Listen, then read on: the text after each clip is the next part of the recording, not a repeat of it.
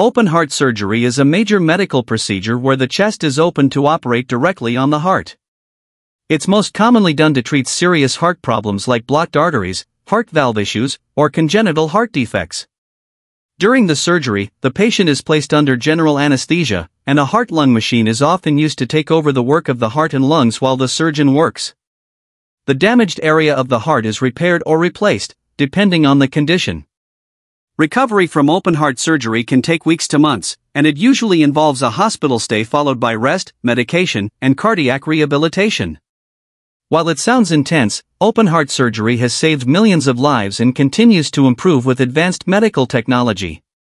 Like any major operation, it comes with risks, but for many patients, it offers a second chance at life and a better quality of health. Early diagnosis, proper treatment, and post-surgery care are all key to a successful recovery. Thanks for watching this video.